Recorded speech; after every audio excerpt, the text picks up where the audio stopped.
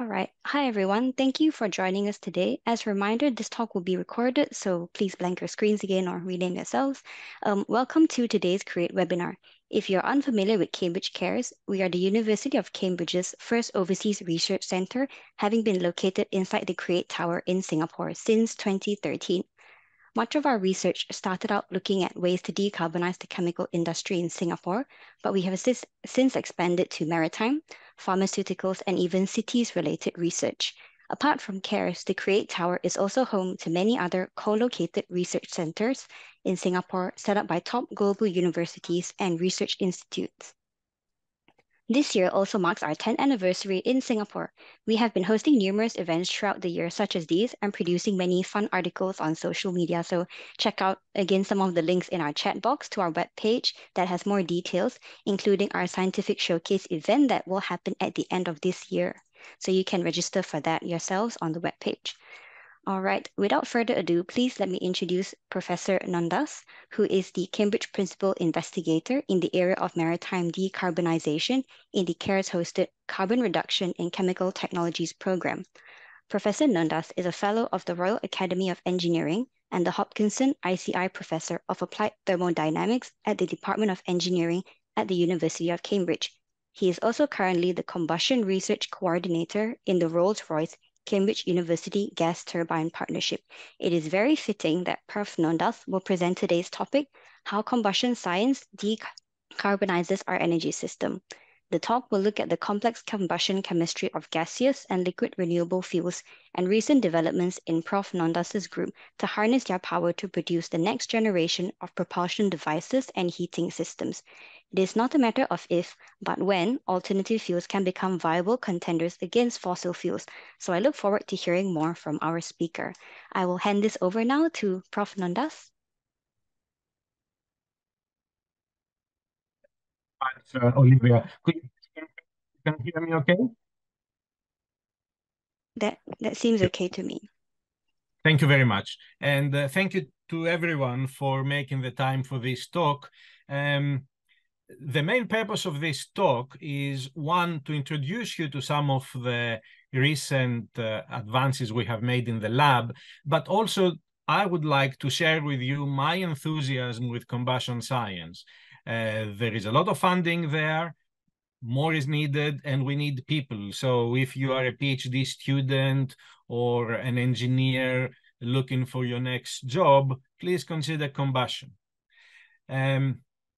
Many years ago, I read a book by a psychoanalyst called The Psychoanalysis of Fire.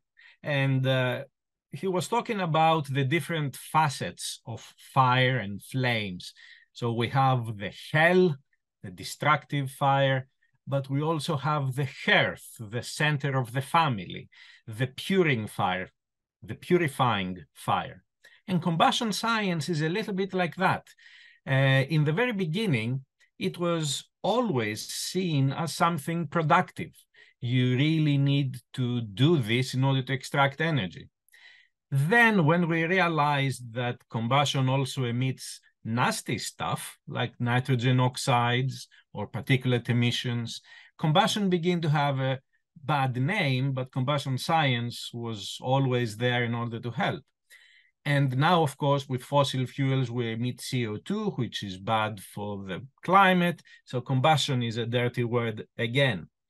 But what I would like to try to convince you in the next 45 minutes is that actually combustion is a very clean word, and that it is absolutely necessary in order to move towards a low carbon future.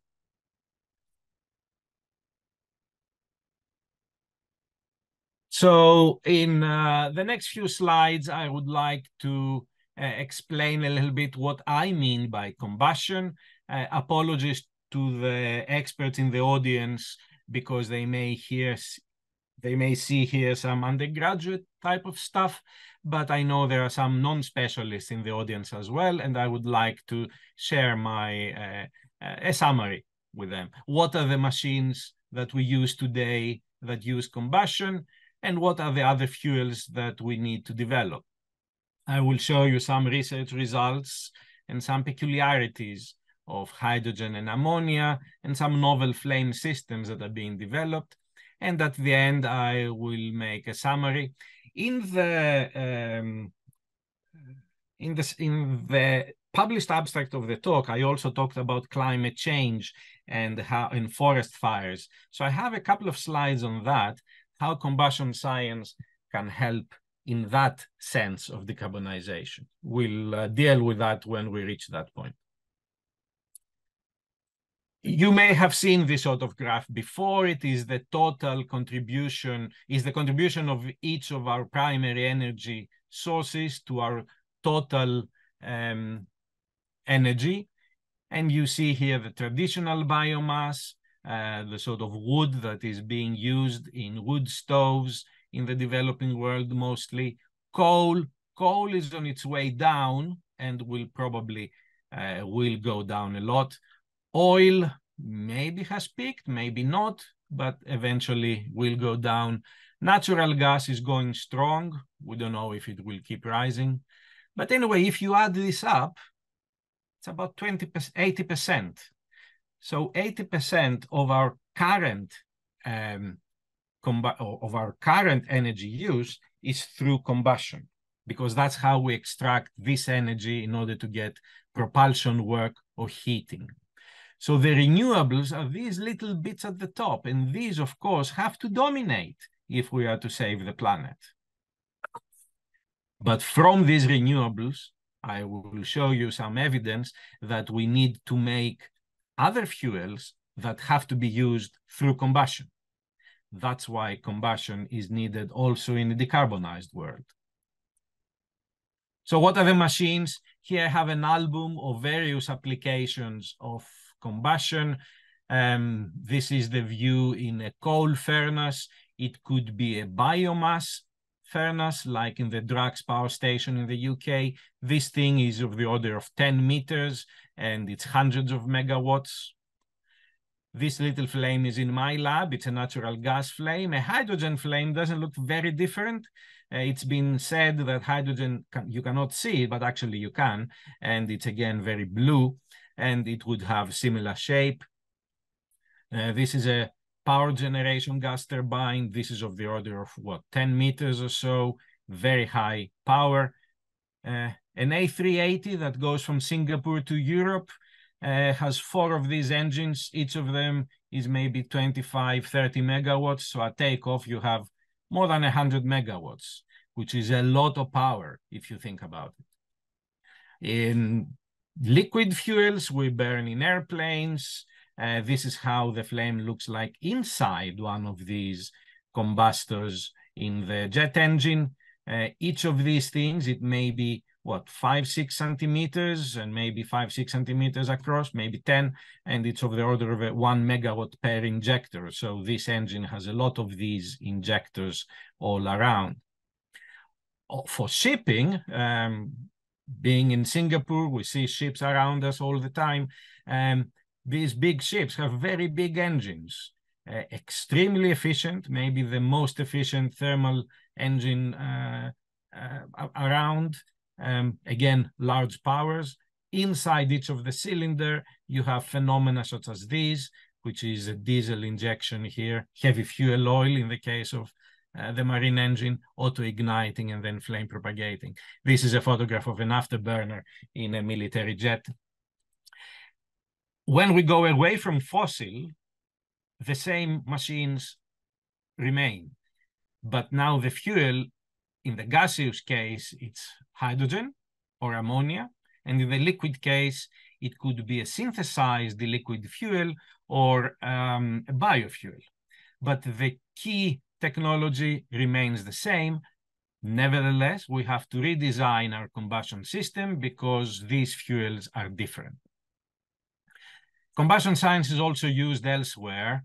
Fires, battery fires is a very rapidly growing field in combustion science, and there are hundreds of people that begin to work there. As these batteries become more dense in terms of energy, the risk of thermal runaway increases, and we have all seen in the news these sort of fires. And combustion science is helping electrical engineers design safer batteries. When we see these photos and we look a little bit at what's going on, we realize that combustion has a huge range of scales. So the reaction zone itself, the production of soot or the oxidation of the fuel may be at the nanosecond, but then the residence time in the big furnace may be of the order of seconds. So you're looking at a range of 10 to the 9 in terms of timescales. And similarly, in terms of space, some of the physical scales may be down at the nanometer and up to meters. Also, in terms of power, some of our small devices are a few kilowatts, like a small heater, or hundreds of megawatts. A forest, say 3-4 trees being on fire at the same time, this is gigawatts of power. So it's a lot of a huge range of scales that we have to deal with. And how is this range of power or scales possible from the same phenomenon? There are two reasons. One is the pressure. So as in the machines, we have high pressure, therefore we have more air per unit volume. So this accounts for this large range of scales. But the other fundamental phenomenon is the turbulence. Turbulence, I'll be using this word a lot throughout my talk. Turbulent combustion is vital. We need turbulence in order to mix the air and the fuel in order to have more and more mixing. So it is the turbulence to a large extent that allows this large range of scales. In practical systems, the flames are turbulent, so we really need to consider turbulent combustion. Why is it difficult to decarbonize some applications? If something can be electrified, we should do it. But not everything can be electrified. Why? A few reasons. One is that for some applications, we need the high energy density of the liquid fuels. In this graph, you see the megajoules per kilogram in various energy vectors, and the y-axis is the volumetric energy, so megajoules per liter. Batteries are down here. Hydrogen is here. Hydrocarbon fuels are somewhere here. Actually, the liquid hydrocarbon fuels are perfect for the technologies we need because they pack a lot of energy in a small amount of mass and a small volume. Therefore, this allows more passengers in each airplane or more cargo in each ship.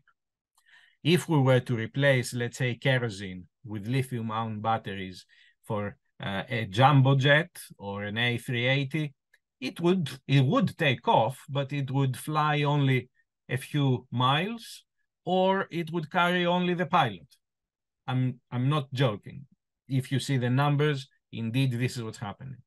So, for example, long-distance shipping, long-distance flying, you cannot do with electricity yet. So the density is one of the reasons.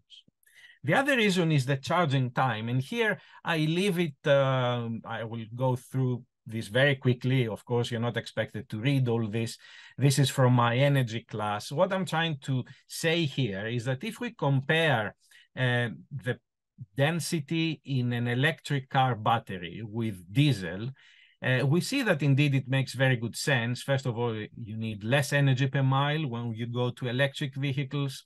And in terms of efficiency, the combustion route has already a 40% efficiency, the amount of work you get out of the engine as a function of the fuel that you burned, and then you lose some more to mechanical losses.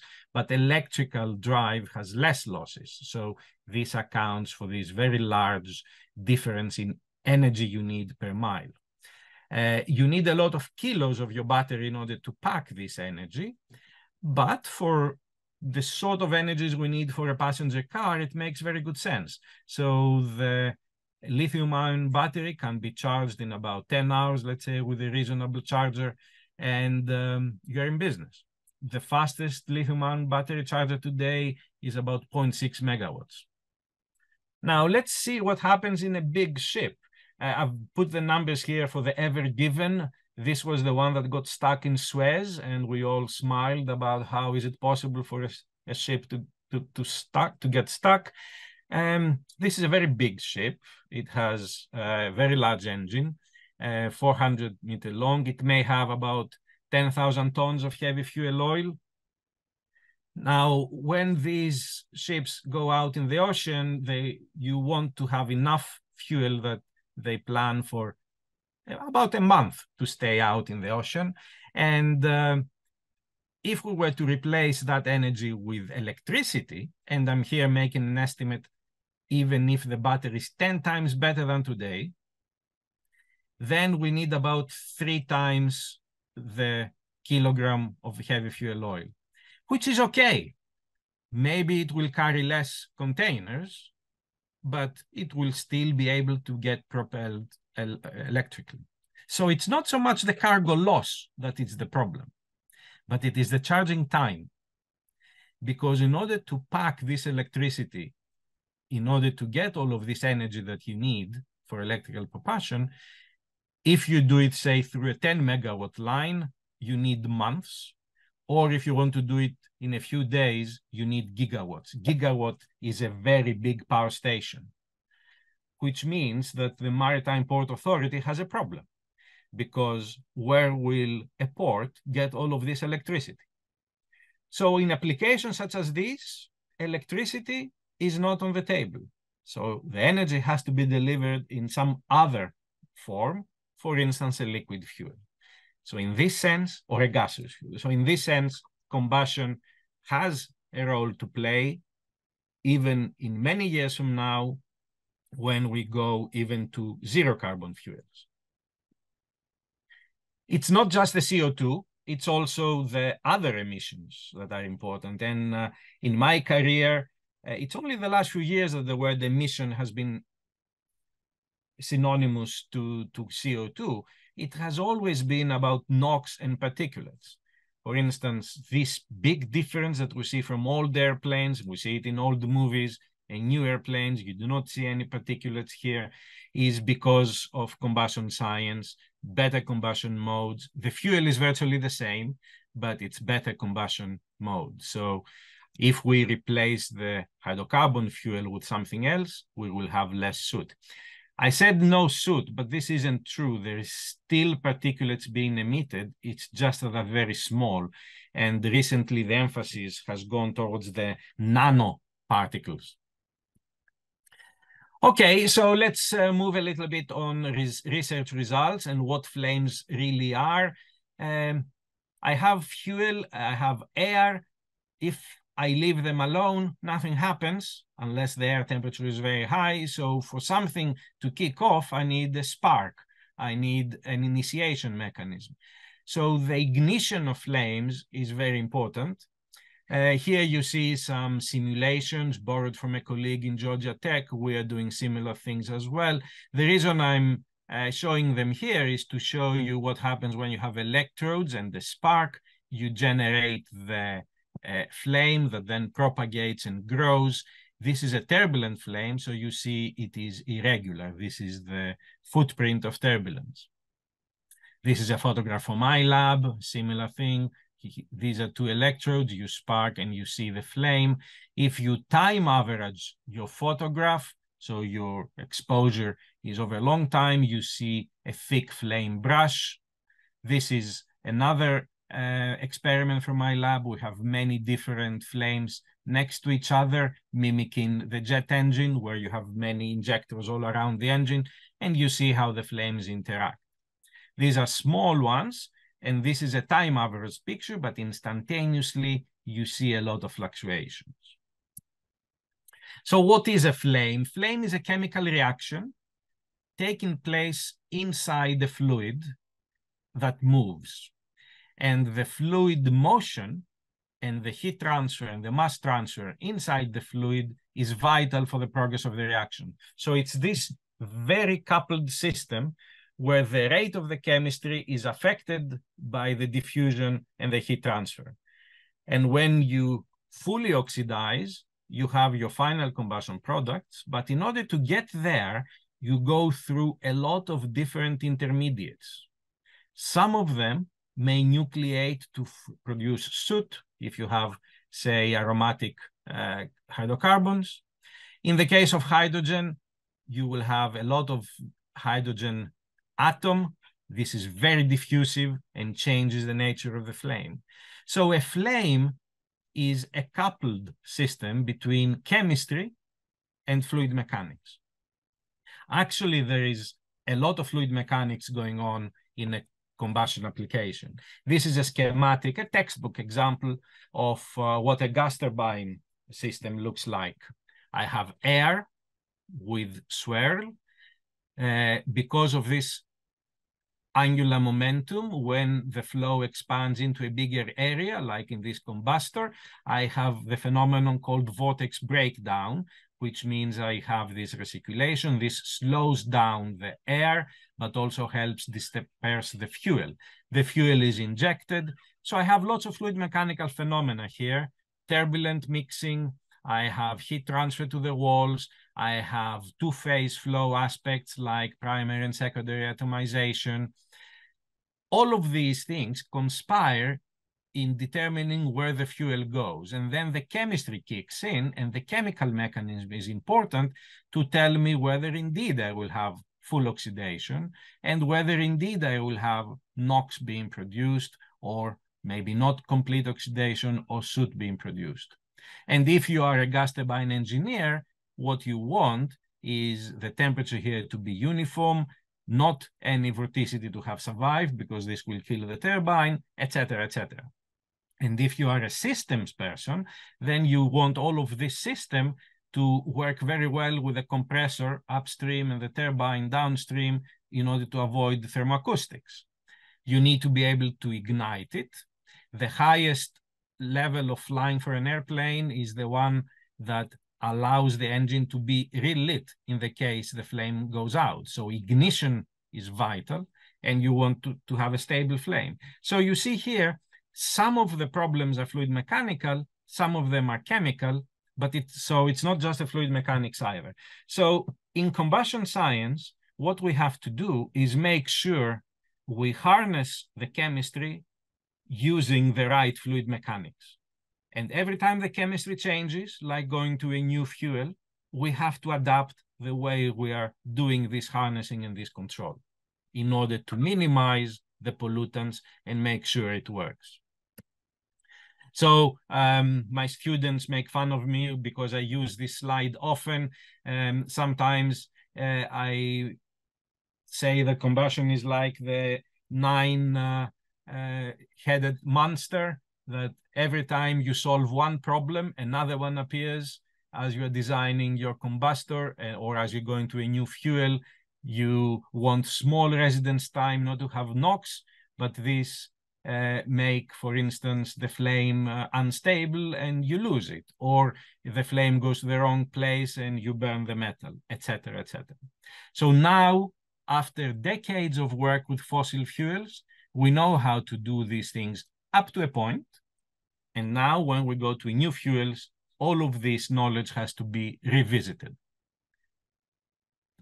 For instance, this is a schematic of how a hydrogen gas turbine combustion system might look. Hydrogen is very quick. The flame in hydrogen is very quick. So if you do not have very high speed of injection of hydrogen, the flame will flash back and attach to the metal and burn off the metal. So you've lost the engine. So you need to have high enough velocities to have lifted flames, but then you don't want to have too much pressure drop because your efficiency falls, and you want to have mixing. So you have to come up with new ways of mixing the air and the fuel. So this is one big change that combustion engineers have to do as they go to hydrogen. A similar schematic could be said for ammonia, for instance. If I want to burn ammonia, ammonia is very weak, on the other hand. So I don't have a problem with flashback, but I have a problem with burnout. It doesn't complete the oxidation, or I produce a lot of nitric oxides or nitrogen dioxides. So it is, again, this balance of different phenomena that we have to work with, and we have to revisit every time we change fuel. This is a photograph of a hydrogen burner we developed in our lab. It's 100% hydrogen, so it's a very novel thing meant for aviation purposes, so it has to be quite compact.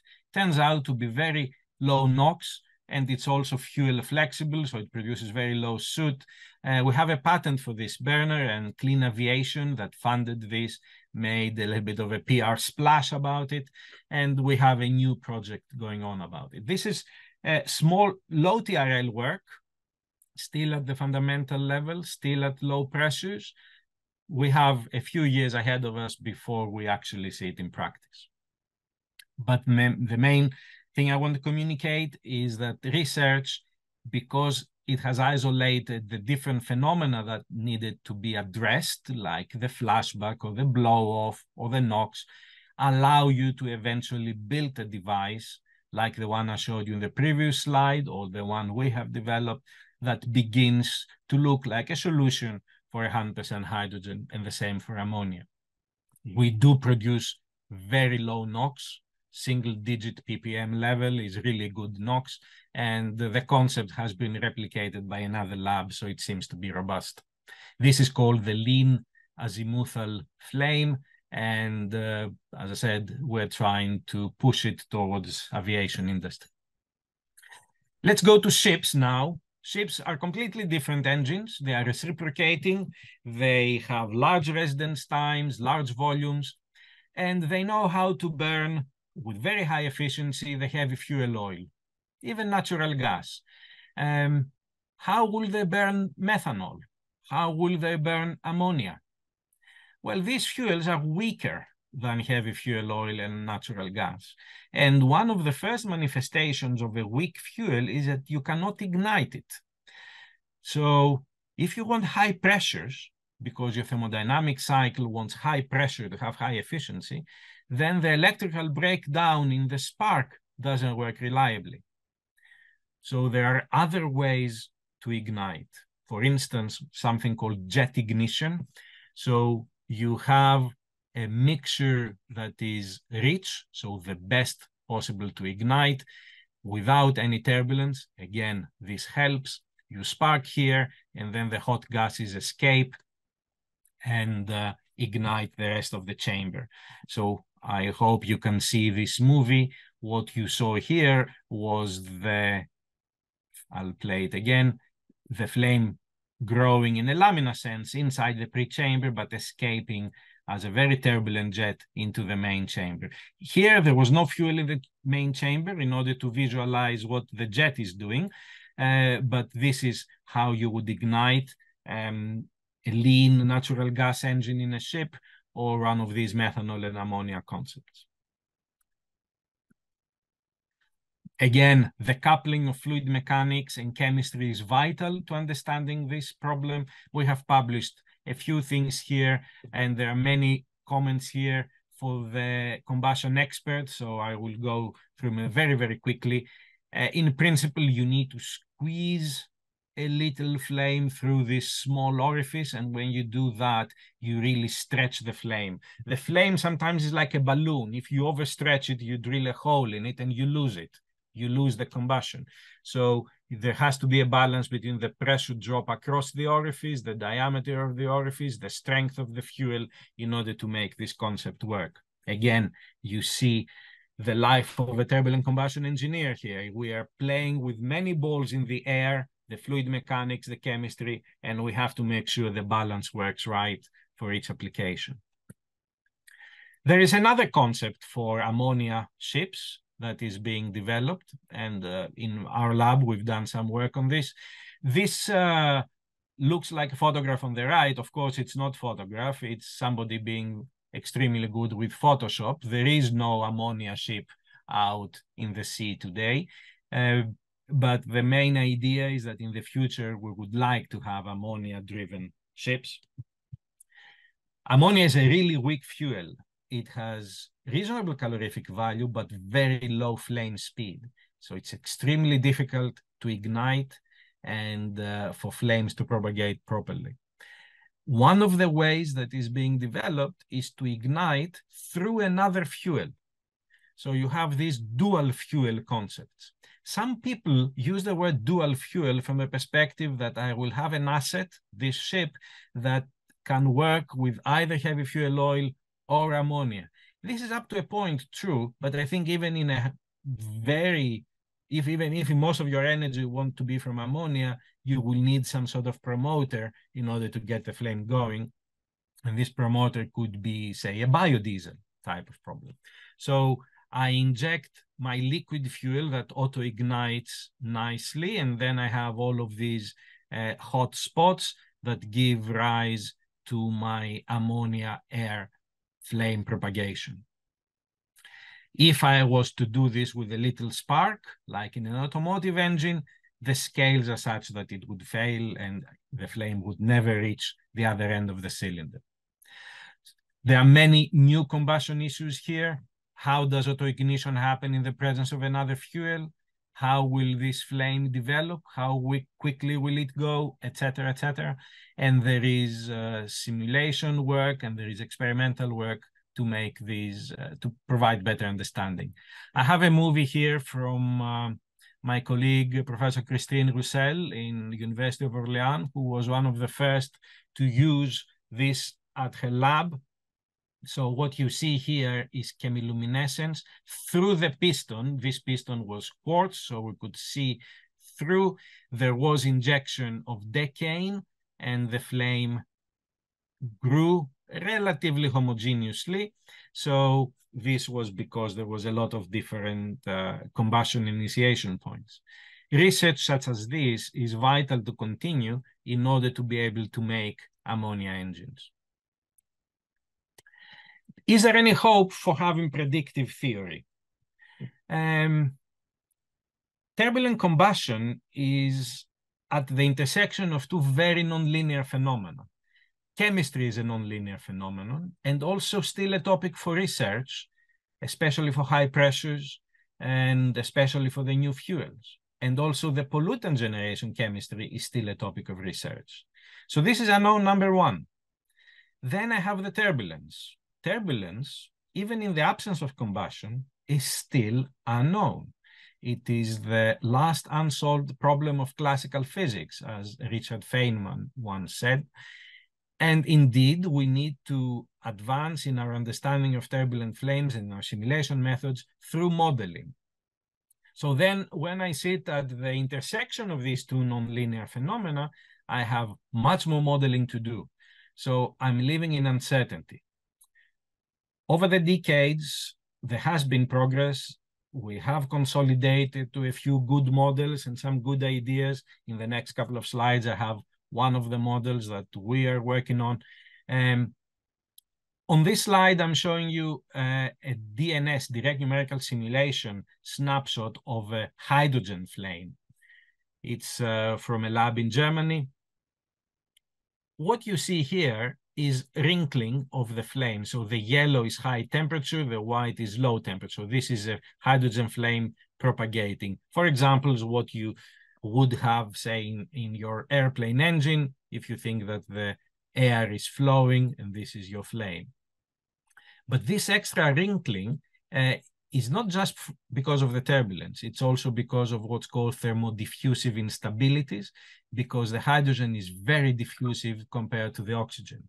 So you create these extra cusps and then you focus the heat, and the heat diffuses differently than the molecules of hydrogen.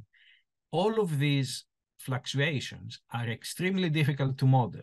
So today, I do not have a model that I can use in, for example, CFD code that will reliably tell me what is the flame speed on an average sense of this system.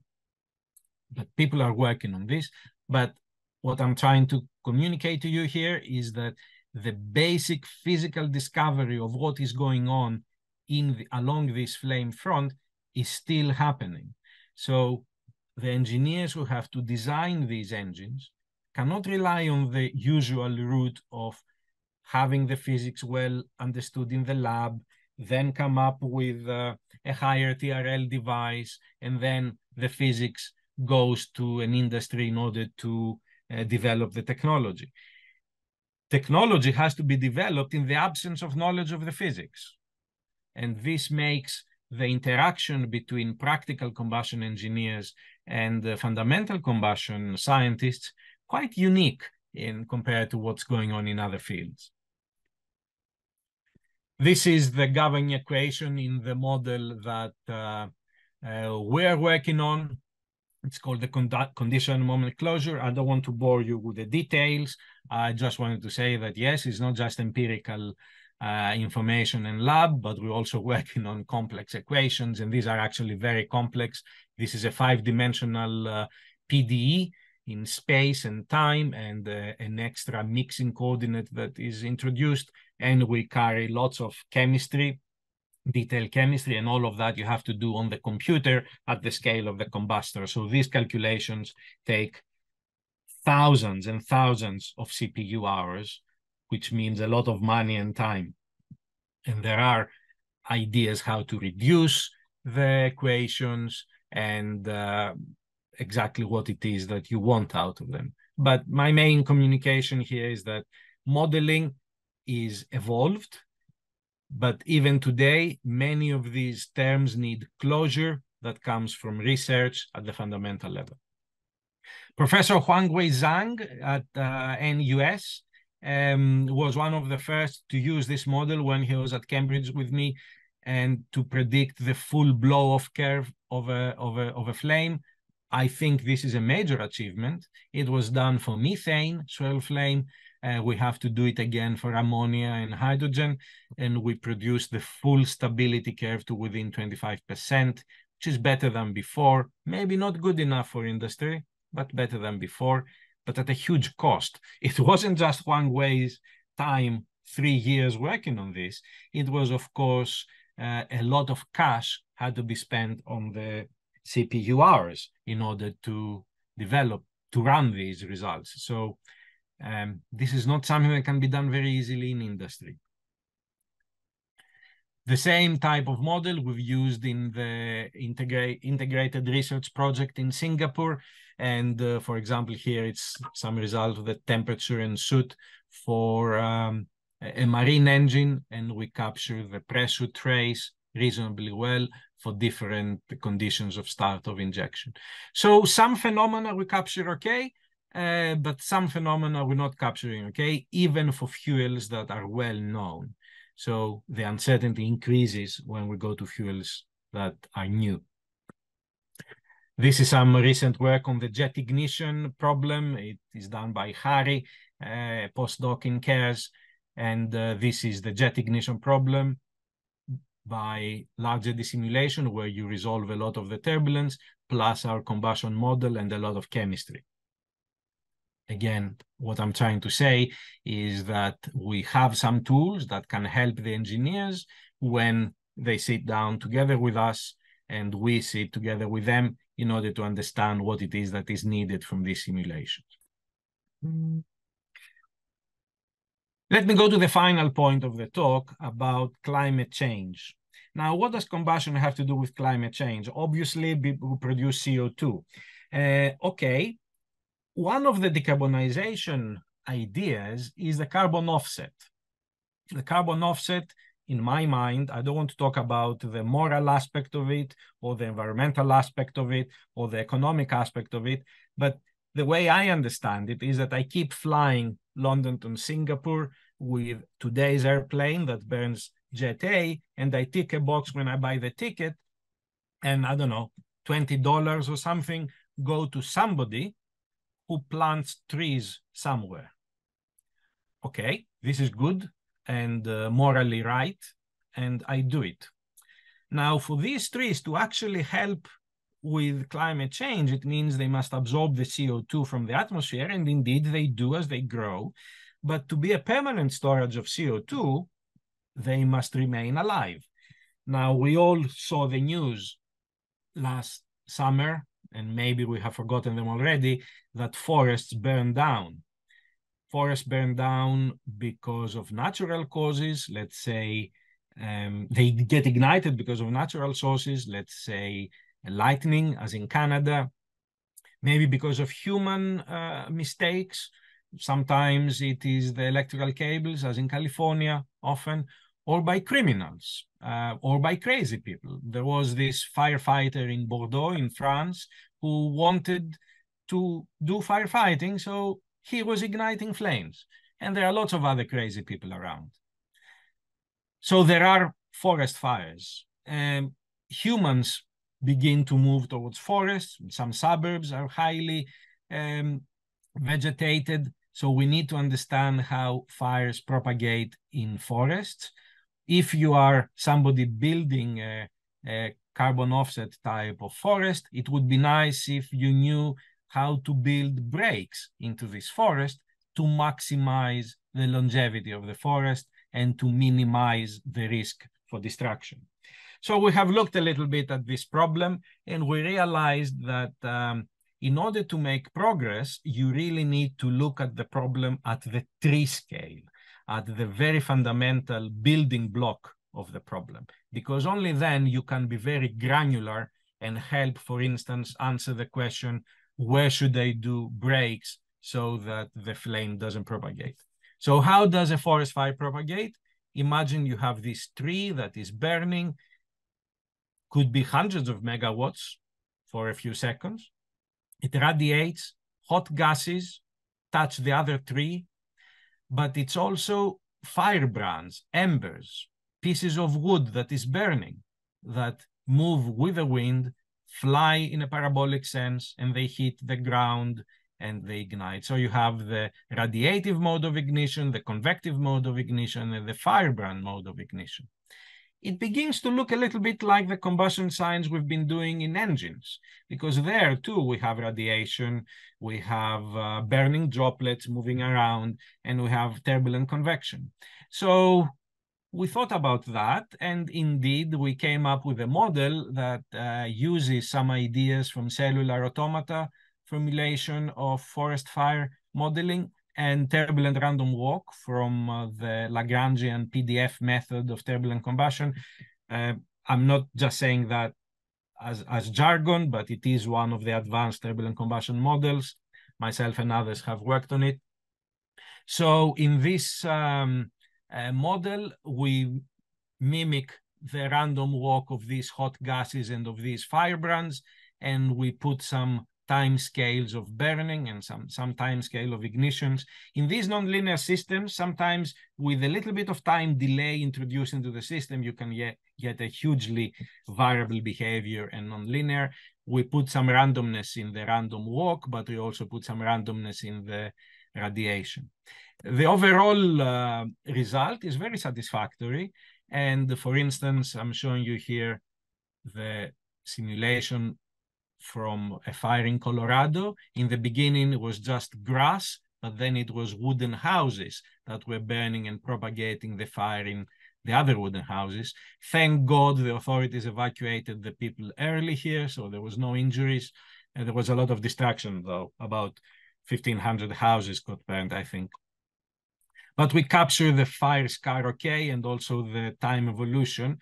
And the main idea is that we have built this ultra granular description of the propagation mechanism. Similarly to a very quick fire that was in Athens last summer, it was initiated at the outskirts. At the beginning of the mountain was a bushy area, not too many trees, went up the mountain, then down again, driven by the wind, and we capture the fire scar very well. And we're working on this to calibrate the model better, to build more physics into it. And as I said, I believe this sort of description of forests can be of importance for climate change, and as part of decarbonization as well, when we're starting to look at carbon offsets, because we want to make sure that this carbon sinks remain there for a very long time. So I will close. Let me repeat some of the key points. New fuels may be carbon neutral, those that contain carbon, like methanol or biofuels that we create, possibly using renewable energy and some sort of carbon, or zero carbon fuels, such as hydrogen and ammonia. Again, we create them using renewable energy. They have serious idiosyncrasies in their combustion behavior. So we need to redesign, to a large extent, our combustion systems in order to burn them properly. And when I say properly, I mean get the energy out of them, but also make sure we do not emit other pollutants like nitric oxides or particulates. These new fuels, we need to understand better their chemistry, their combustion chemistry, and pollutant generation chemistry. So there is a lot of work going on there. And how you put this chemistry together with your turbulent flow and how you design the engine, again, needs work. You need a combination of experiment and theoretical research in order to understand the basic features and then to be able to translate this physics to engineers out there who have to actually design these engines. Just a couple of comments. The rate of innovation must accelerate. In the past, we were used to doing something in the lab and waiting for somebody to come and knock on our door and take it and turn it into practice. This must change. We don't have time. There is only a few years until we really need to make a dent in our CO2 emissions. So combustion scientists must work together very closely with policymakers, fuel developers, the system integrators in order to make sure that the new system works properly. In terms of what would the system be, I believe that gas turbines and reciprocating engines will be with us for decades, but with novel combustion systems. So to the combustion engineers that are listening, I think you have a bright future ahead of you. And as I said, this sort of work, combustion science can also help with accidental fires like battery fires, also forests, carbon offsets, etc. So combustion is not a dirty word. Combustion science is there to help, and I believe we have a lot to contribute. Thank you very much for your attention. Right. Thank you very much, Nondas, for the talk and for reiterating that, yes, combustion is not dirty, and we should be moving from emissions to solutions. All right. I can open the floor now for questions. I think there's already one in the chat. I'll just read this out. Can the principles of combustion science, that is chemistry and fluid mechanics, be used in analysis of extremely hot plasma in nuclear fusion, or does that require completely different theories and techniques? Thank you very much for that, Vish. So yeah, that's a very good question. I do not know about fusion. I know that many of the people working in fusion are thermofluid scientists. So they look at high temperature processes and how the turbulence and the chemical reactions move on. The timescales are different. Plasma turbulence is different, but there are some similarities. There is a new combustion technology around plasma, but this is not the sort of plasma in the fusion community. It's a sort of plasma you see in sparks, in some also in some medical applications like skin care. There are something called cold plasma where you want to have a lot of O radicals. And there are some technological applications using that sort of plasmas. You want to mix those radicals with your fuel in order to initiate the progress. So there are some people, many people working on these sort of ideas. I think somebody, let's say from the perspective of a PhD student who is good in physics and had some grounding in fluid mechanics and reacting flows, I think they could get a job in fusion, although the contribution isn't exactly the same. I think as a training vehicle, it's reasonably close that they can do the jump. Thank you. All right. Yep. Feel free to use the chat box, or if you would like to direct message me as well on Zoom, that's totally fine. I do have a question. I guess it's probably less research and more on the well, bigger picture, but has being in Singapore allowed you to do different types of combustion research that would have been difficult in Cambridge? I think Singapore is a wonderful place to do this research because Singapore really needs the new fuels and Singapore cannot be complacent, and Singapore does not have huge access to renewables. So Singapore will probably import renewable energy in some sort of vector. Some of it will be maybe electrical, some of it could be a liquid fuel that is imported, synthesized from renewable energy. Some of it could be hydrogen or it could be ammonia. And indeed, we are participating in proposals in these topics. I think also Singapore has the right approach. It's trying to put together the end user of the technology, the developer of the technology, and the scientist all around the same table. And it's only in this way you can actually accelerate the innovation to the speed that is needed. I think this is very useful, and we should keep doing it. In the UK, okay, UK has its own issues, but a lot of this work is funded by UK sources and also EU. Everybody is working on these topics. France is investing very big on hydrogen. Germany the same. Japan is investing very big in ammonia. Yes, either as UK or as Singapore, we cannot be left out. Yeah. Left behind. Yeah, that's great. I have a question from one of our researchers.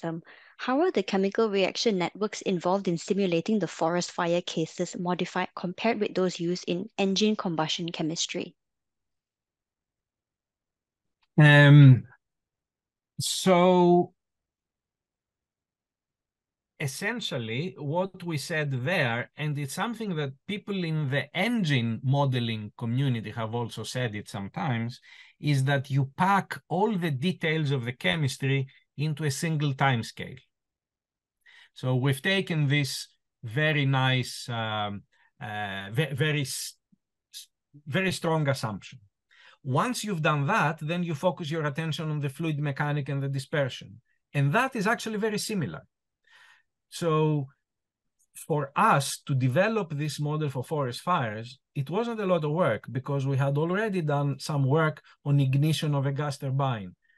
And the model was very similar.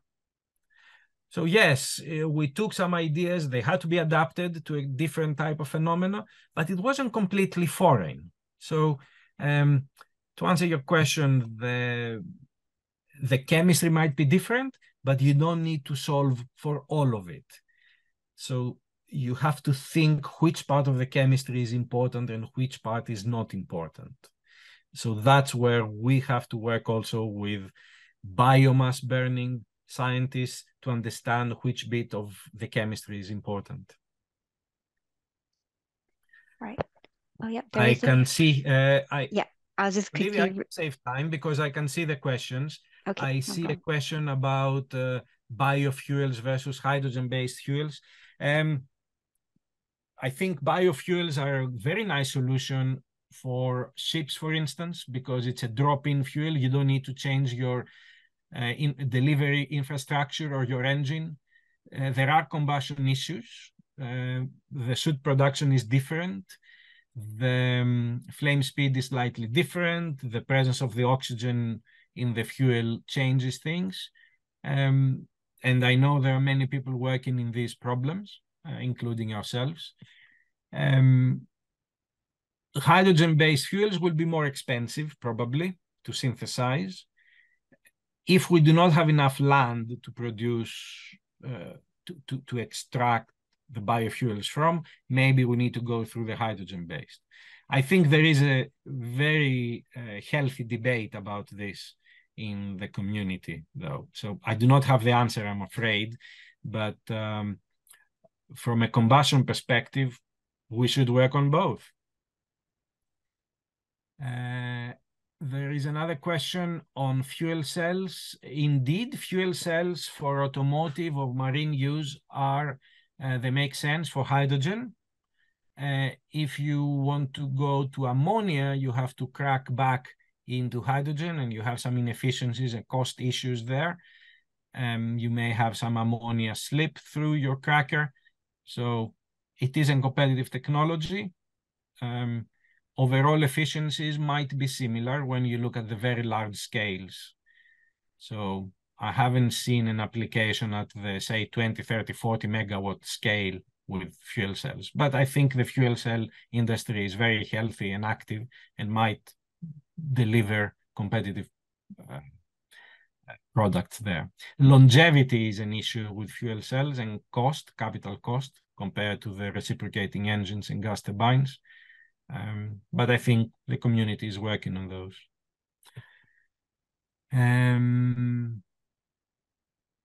There's another question.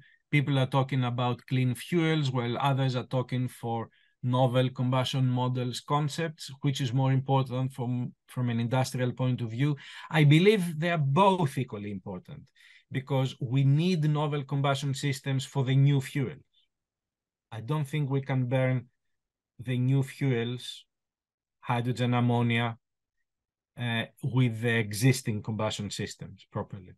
So industry cannot just switch fuel. They have to redesign the engine, in my opinion. Do you see strength in close collaboration between energy companies and engine manufacturers? Where do you see best areas for collaboration? I recognize the person who asked this question. Very nice to see you there. Very good point. I think in the past, this fuel was standard. So we knew what was coming out of the refinery.